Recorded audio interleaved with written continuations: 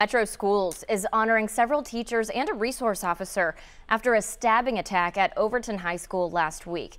News Channel 5's Mo Hyder joins us live from district headquarters this morning. Okay, Mo, what did they do and how is the district saying thank you?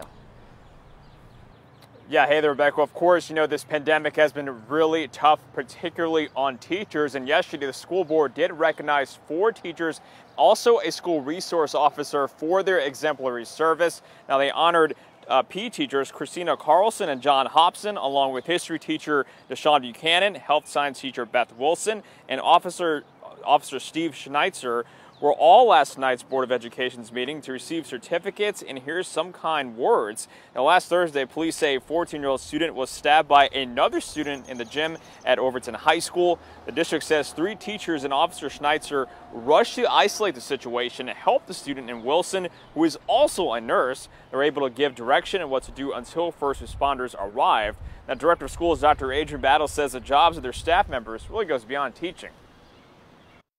As a previous teacher and principal, I will tell you that this is the kind of situation schools never want to face. We go into this line of work to teach, to educate, to help young people grow into adults and the leaders we know that they deserve to be and that they will be and can be. But sometimes we have to step up to deal with emergencies, and these teachers and this officer and this principal stepped up with poise and purpose.